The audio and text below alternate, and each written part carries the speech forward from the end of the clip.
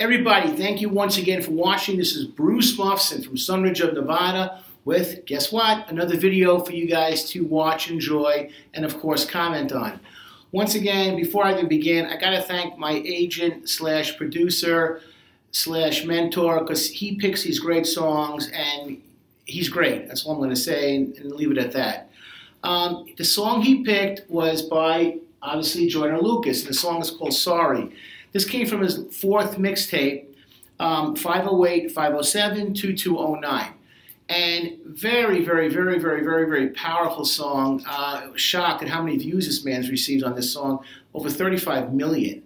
So I want to break it down. There's some things I saw that I want to share with you, give you guys some insights, and talk about suicide, which obviously with the recent slate of celebrities unfortunately committing suicide has achieved national attention once again.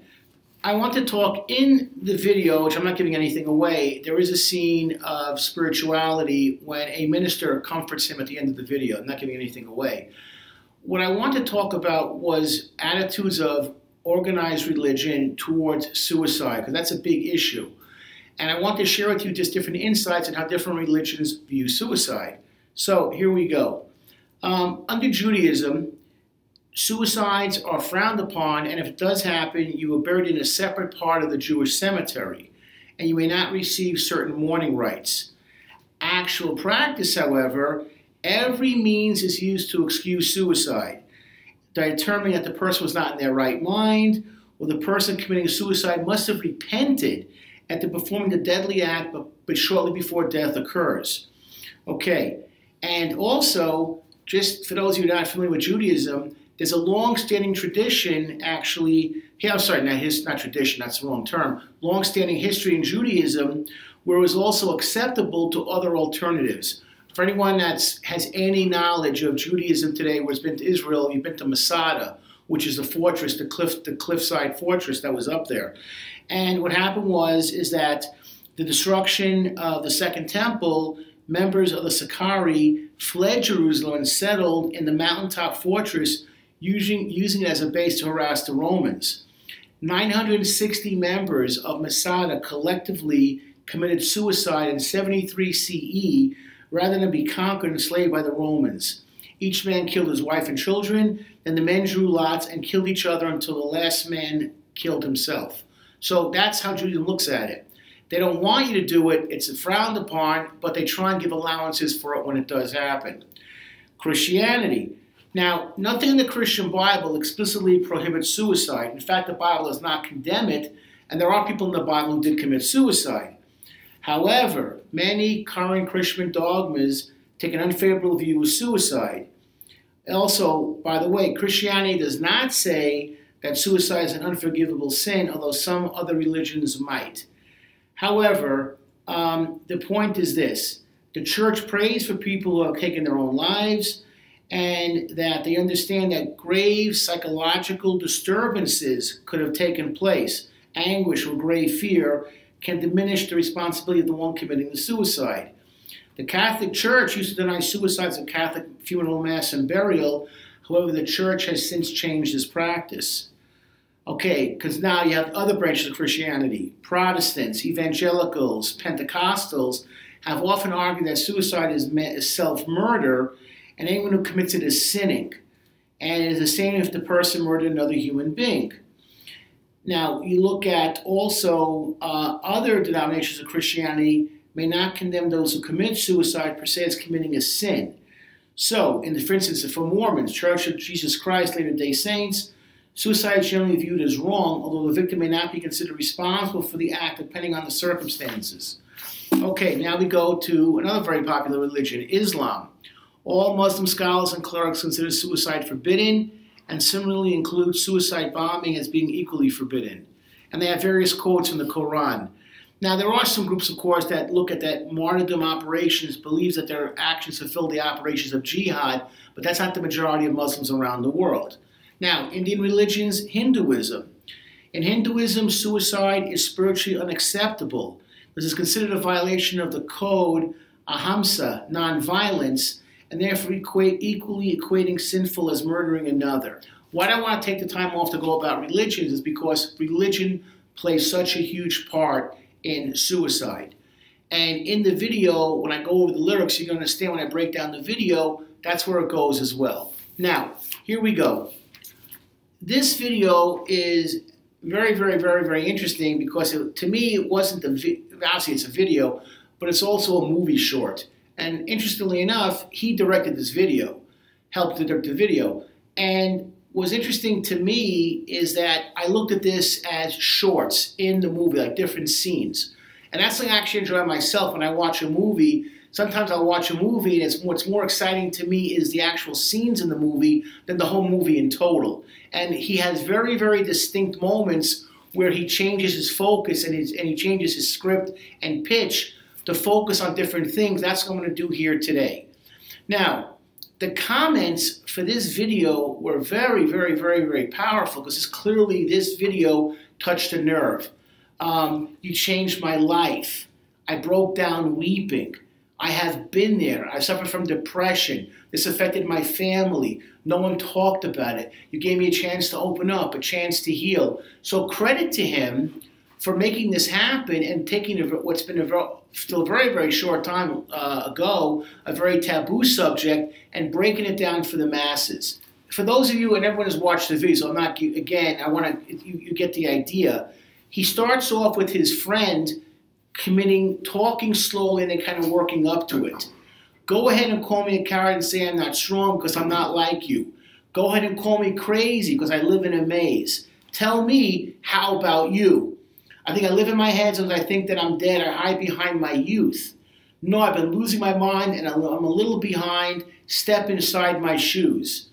This is very common for a suicidal victim to think this way because they feel alone, helpless, and hopeless, with nothing to look forward to, and they feel they're on an island where they're going down a black hole and there's no way getting out. The best way to describe this for someone who's been suicidal, who's in the throes of feeling suicidal, is from the movie Get Out that came out about almost 2 years now. Wow. But there's a scene where the main player falls back when she does a hypnotist on him, and he's looking up. He's looking up, and he's like in this black setting, and he can see her with the light. That's what people who are suicidal feel like, that everything is coming in on them and closing in on them. Okay, because I've never been happy with myself. I don't need no one feeling bad for me, trying to offer me pity and throw jabs at me. Want to give me advice and then laugh at me behind closed doors. Just close the door, let me be myself. Let me be by myself. Yeah, close the door, let me commit the act because I can't cope anymore. I can't do it, I can't do it, I can't do it, I can't do it. And at this point, Joyner is sitting reading the suicide note, and the person's behind him with the noose on his neck, and now he just basically is going to, commit the act. So, I'm tired of living, I cry, I hear it's easy to die. I want to see for myself. I know that sounds crazy to everyone else, but I'm depressed as blank, stressed as blank. Ain't no medicine that could cure. What's the test is drugs. I mean, I need extra love, and that ain't even enough. Said that ain't even enough, and where the blank is God. God, God! Okay? And you get to the point where he's at the climax of feeling depressed, hopeless, lonely. You hear the comment, I need extra love. It's amazing to me how many people in the course of my clinical profession need someone to say, I give a damn about you, I give a crap about you, I love you, you're special, you mean the world to me. So many people, white, black, brown, yellow, walk in the void. And as I said before, when we finally get to Area 51 and we talk to the captured Martians and the guys from Pluto and from Venus and from another solar system, they're going to say the same exact thing. I suffer from depression and I'm lonely. And I'm looking for someone to connect with.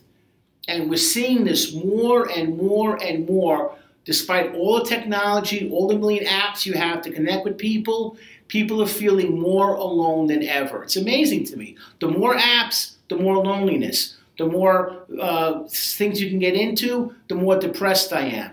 There's something going on, and we're not catching it. He goes, Dan, maybe I ain't believing enough, and today we're going to see if he's real, and if he is, I guess I'm probably going to hell.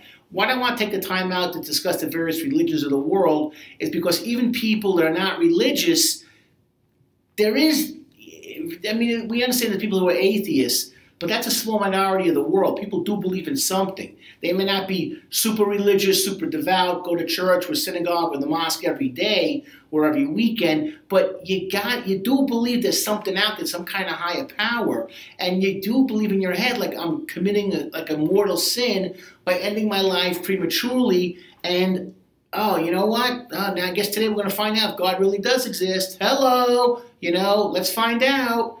And it feels, I guess I'm probably going to hell. So people still have that feeling of heaven and hell. Did I live a good life? And then, look, I ain't want to die like this. I ain't picture my life like this. They don't know what it's like this, pretending I'm happy so I can smile like this. This takes place at 1:12. And Joyner, at that point, looks up. He does as well with the video. He looks up, and he's looking at the spot where the noose would have been, where his friend would have been hanging. So it's like a visual. It's a visual motif. Also, I want people to realize I saw at least 6 different times a gramophone in the video.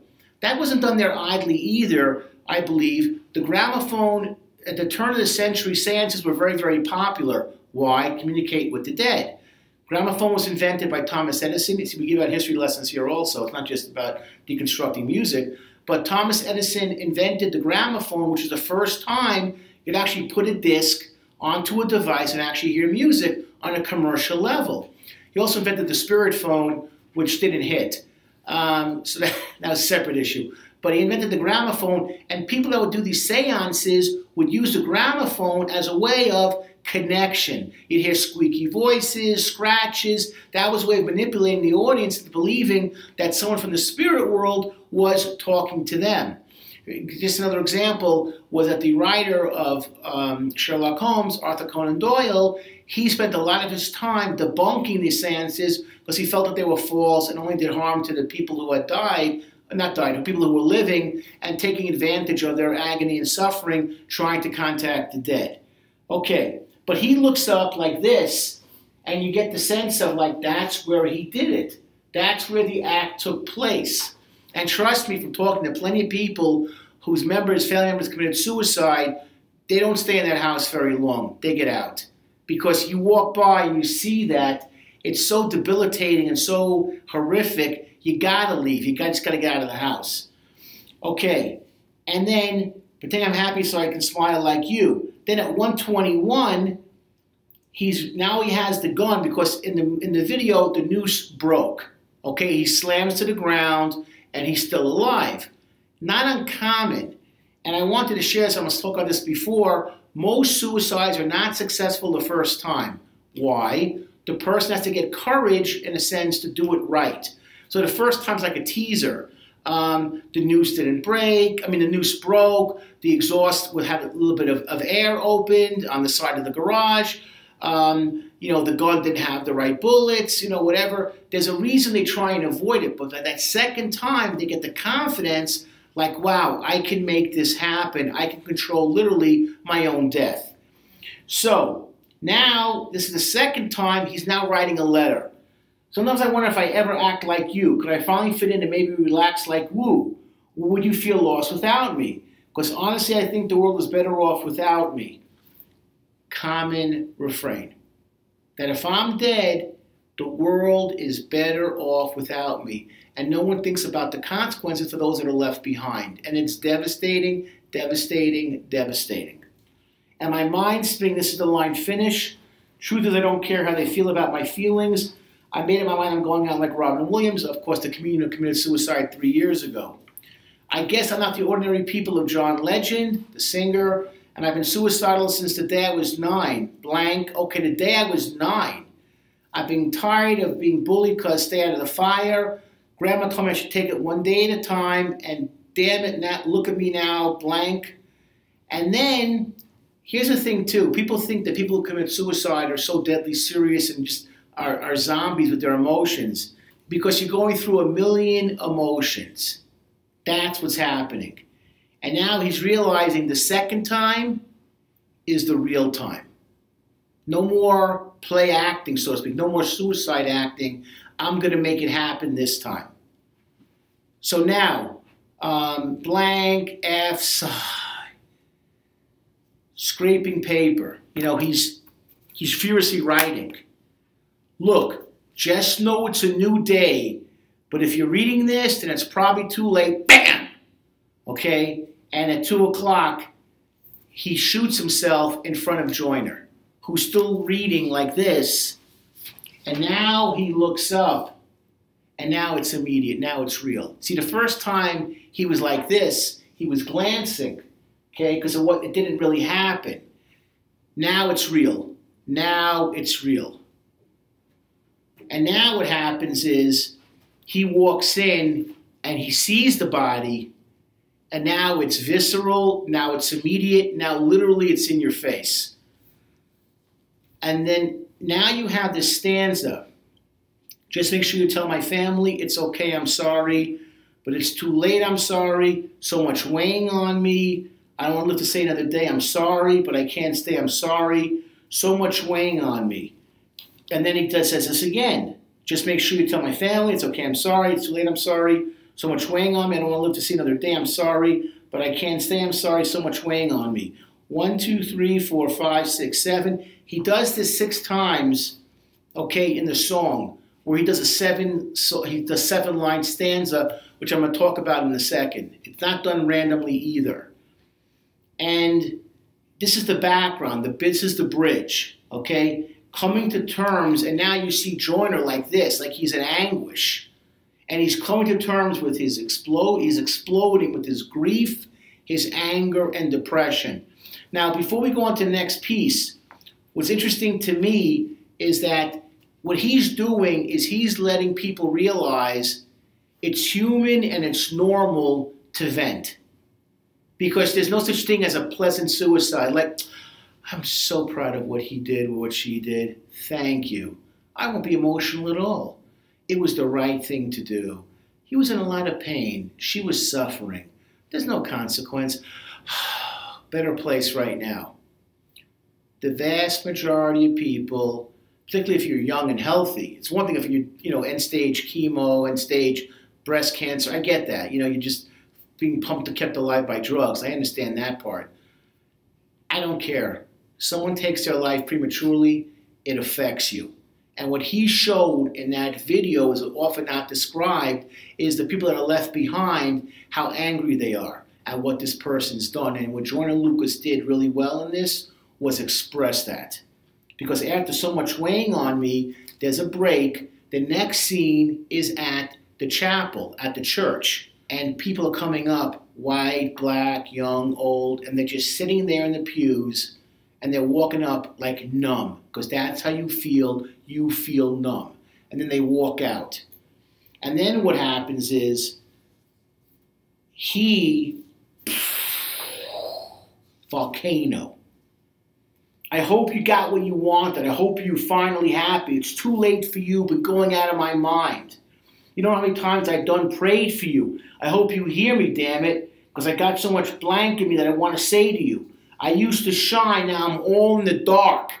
I remember I used to tell you to follow your heart, but goddamn it, look at you now. It's all of your fault. Your fault. You did this act. Your fault. How could you? Maybe it's my fault. I should have paid more attention to what you've been doing. There's the guilt. I should have been more involved with you. Maybe I should have been more of an influence. I can't believe that you're dead. And then he goes, normal reactions, these last 4 lines in this. I read your letter and all I could do was have mixed feelings about it. But I'll forever be attached to you, damn. Part of me feels bad for you. A part of me feels like you're weak and I'm mad at you. You know what? That's what people will say alone and privately and with family. Because that's what they do feel. I read your letter, okay? It feels like you're weak and I'm mad at you. Have mixed feelings. And both suicides this past week, which we read about, of course, if you under a rock, Kate Spade and last week Anthony Bourdain, they both left letters to their children. And you're going to read that letter about 6 billion times, and trying to make sense out of maybe 2-3 pages and put everything in totality, that's not so simple. This guy's writing it like this. Like, you know what? You could write a book. You could write the Bible. You could write War and Peace, and it's still not going to make sense to the survivors. And I don't mean to be insensitive. I don't understand how we couldn't prevent this blank. You took the easy way out. God damn it, you're dead. I mean, look what you did. I'm so blank upset. How could you be so selfish? Blank, how could you be so selfish? Now you're gone. You done left me so helpless. I wonder what God thinks. You see, he brings up God again, Joyner. I hope you in God's place behaving yourself. That's from 347 to 408. You're angry. Here's another snapshot of the video. And you're bitter and you feel for the person let you down. How 408, let you down. How do I go on without you? Because there is a void. Do never kid yourself. For those thinking about suicide, watching this video, and for those in the aftermath, there will be a void. There's going to be an emptiness. This person's no longer here. Where are they? Okay? I hope you're in God's place behaving yourself. Now, the next bridge from 408 to 423. Yo, what the blank you got to say for yourself? Say for yourself. Look, I really feel lost without you. I hate the fact you think the world is better off without you. And my mind's spinning. This is the line finish. Truth is, I don't care how you feel about my feelings. And I'd be lying if I told you I'm fine. Listen. I know that you can hear me. All I need is like 5 minutes.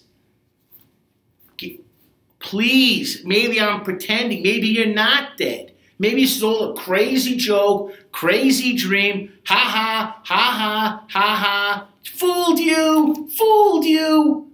It's real. And that's what's so hard about this. I'll tell you something that, you get older, you go through enough life experiences. I went to a funeral, a person passed away from a heart attack. And I went into the funeral home, and he happened to be Latino, and they had him dressed up. It was an open casket. And the way the lighting and the makeup looked, I thought he was alive. That was my initial impression. He was alive. He's going to get up and look at me and say, Bruce, I'm alive. I'm alive. I could not believe he was dead. And when I left the funeral home that night, I just stood by my car for like 20, 30 minutes, just walking around like the parking lot with a block around it, just trying to comprehend what just took place. To see a very close friend of mine dead. Heart attack, not suicide, but messed me up. And I still think about the guy all the time. When I walk the halls of certain buildings we walked together, or hospitals we were in together, I think of it. You know why? That's the void. Okay. Now, at 424, here comes the minister. I'm sorry, this is something that we could both figure out. I wish I could hear you now. Is your soul missing? I wonder if you could do it again. Would you do it differently? Great lyric. Would you do it again? And here's a question about that. The answer to that is there's been a million observations and case studies of people that have committed suicide but tried to and did not, for whatever reason, came back to life. They could revive them. And a lot of them will say, I wouldn't do this again. I would never do this again. And there are those that would do it again and again and again because they're just so unhappy. So it's very, very individualistic. So are you happy now? Was it meant for you, Brody? Did the heavens support it? Tell me what death is like. I'm going backwards. Are you blank happy now? Did you get what you wanted? Isn't this what you wanted? Okay? So how does God play in all of this? Because suicide affects all religions. That's what I want to talk about prior. And then as he's talking about God, the minister walks in, but he walks in quietly, non-judgmental. He's walking in because he senses the turmoil, obviously, how can you miss it, of what the person's feeling. And then I feel a temperature falling. You were suicidal back day, you were 9? Yeah, even back then you was 9. We was living on the edge, couldn't stay out of the fire. Grandma told us we should take it one day at a time, and damn it, looking at you now, blank, but it's a new day, and if you can't hear me, it's probably too late. And the minister in the background of 442 is just listening, and then he says, blank, blank. Reality is set in. His friend is dead, and he's not coming back. And then the rest of the song, he doesn't do any more talking. It's just a chorus of this stanza. Just make sure you tell my family it's okay, I'm sorry. But it's too late, I'm sorry. So much weighing on me. I don't want to live to see another day, I'm sorry. But I can't stay, I'm sorry. So much weighing on me. And then it repeats itself again and again and again. Okay? Does it 4 times in this thing till it ends. Does it twice before. But I want to share this about the stanza, 7-line stanza. A stanza is the proper name for what's commonly known as a verse. And they all fall into different scales. And what I want to do is just let everyone know that what he's doing is not just unnoticed. A 7-line stanza of any kind is called a septet. The most common such form, and apparently the only one to have a special name, is called a rhyme royal, which uses the scheme AB, ABB, CC, the lines having 10 syllables each. Usually it's called an iambic pentameter. Rhyme royal is also sometimes known as the Troilus stanza, Troilus. Again, a little history lesson here as well, a little music lesson. And then it goes back and back, and it goes again and again 4 more times. Just make sure you tell my family, it's okay, I'm sorry, but it's too late, I'm sorry, so much weighing on me, I don't want to live to see another day, I'm sorry, but I can't stay, I'm sorry, so much weighing on me. And the last scene is basically Joyner Royal collapsing in the arms of the minister and just crying, and just weeping.